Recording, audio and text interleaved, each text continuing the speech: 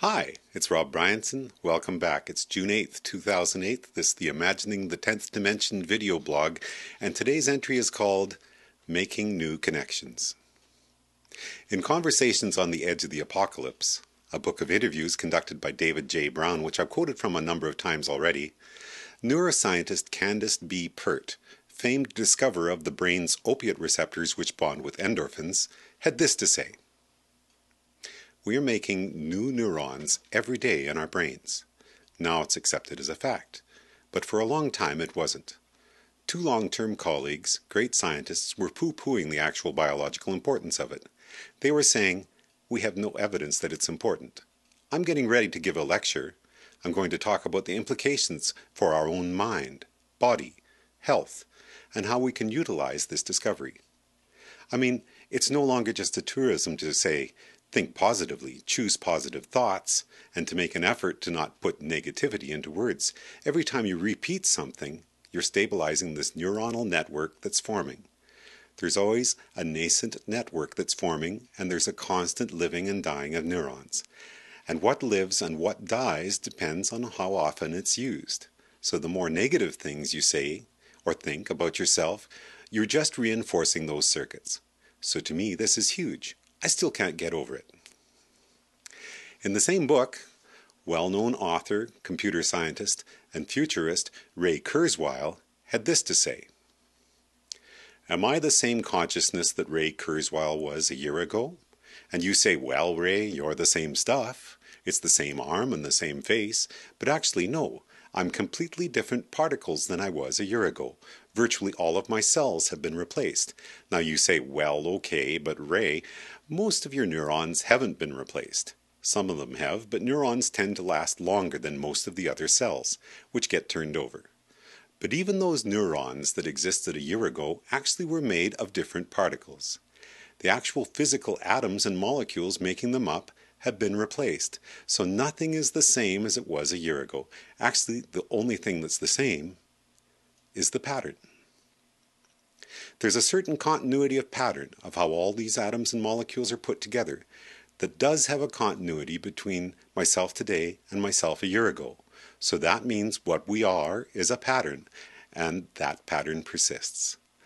I draw an analogy to the pattern that water makes in a stream, as you'd say it darts around some rocks.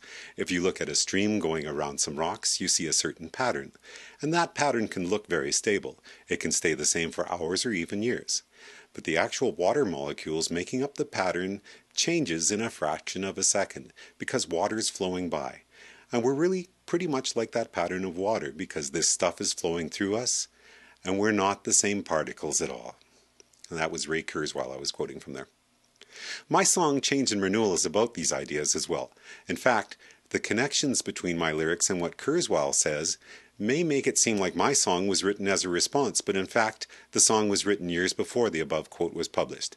It's yet another demonstration of the fact that a lot of people around the world have been thinking about similar things as we start to understand the underlying patterns that create our reality.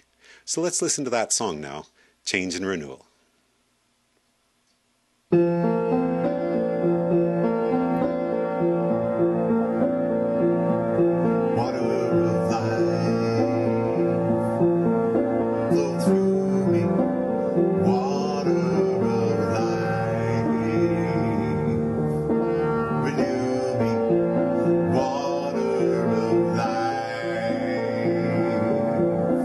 Surround me, water of life.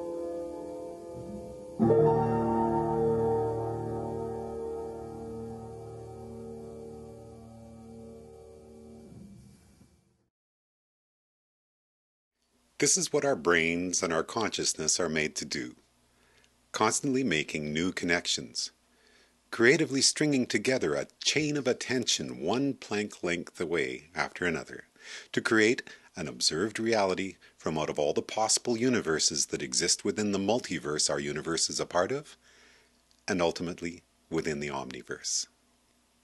That's all for today from Imagining the 10th Dimension. From Rob Bryanton, enjoy the journey.